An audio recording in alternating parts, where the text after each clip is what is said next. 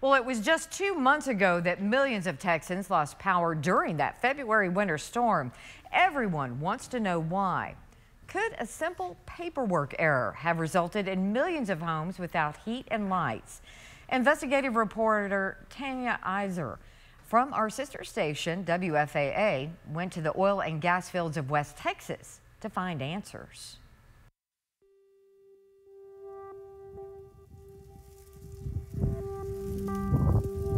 When the winter storms hit Midland, home of the Permian Basin, the epicenter of oil and natural gas production, Joe Brosik of Double Eagle Energy says his company tried to do what it could to get its wells ready to keep running in the freezing cold. And we started preparing all our stuff to be as winterized as possible, which in Texas is a little bit difficult because we're not set up for sub-zero temperatures.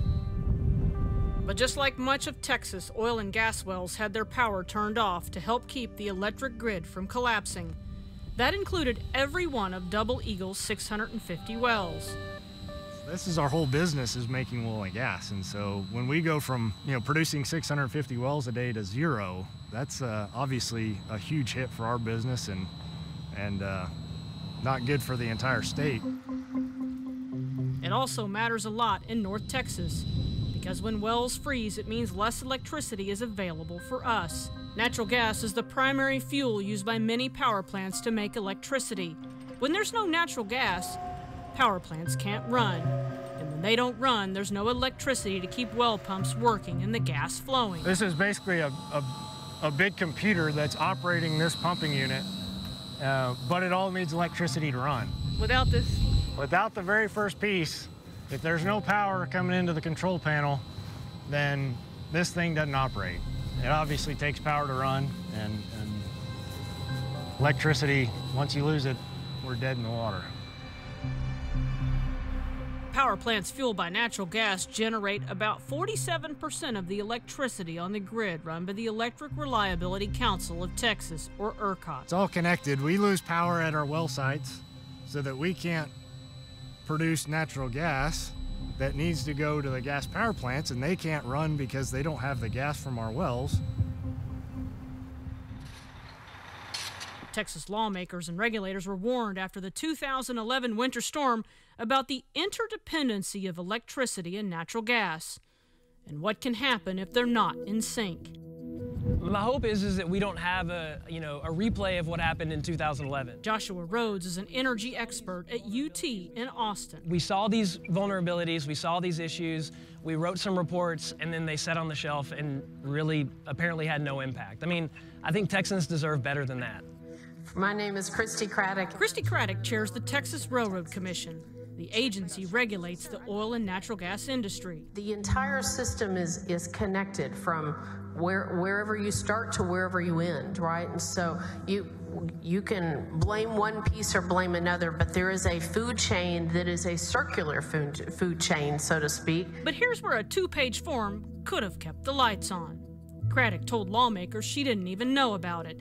The form puts facilities that directly provide natural gas to power plants on the critical infrastructure list, which means don't turn the power off to those on the list. When ERCOT said power had to be cut, it was Encore's job to start turning off parts of the grid, because Encore actually owns the power lines and distribution of electricity for about half the state, including Midland.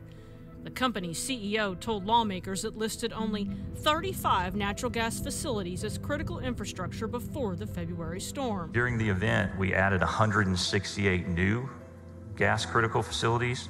We turned them all on immediately, and we kept them on the entire time. Whose responsibility that is to keep the list or prioritize which is more important? Those people have to tell me what is critical so I can keep it on. Which gets us back to the Railroad Commission. Rhodes faults them for not taking the lead after 2011 and making sure the two-page form was a priority. They're the regulators supposed to regulate the industry, and making sure that critical infrastructure has the power it needs to perform during these times seems like it would be part of the regulation of that industry. Mike Bonchback is an oil and natural gas consultant. He says regulators and electric providers will need to carefully decide what counts as critical infrastructure. This has to be predetermined so that there is no somebody can't make a call to their representative and make sure that their lights are on them and somebody else is not.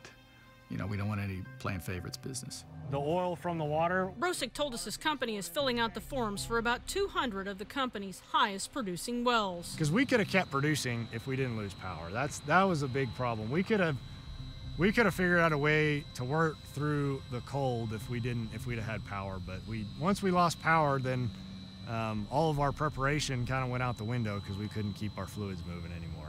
And keep in mind another piece of accountability connected to the Railroad Commission.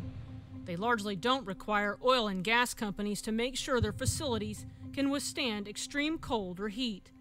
The Commission has long resisted calls to make weatherization mandatory. The oil fields simply cannot run without power, making electricity the best winterization tool. A federal report on this year's winter storm pointed to extreme cold as a problem.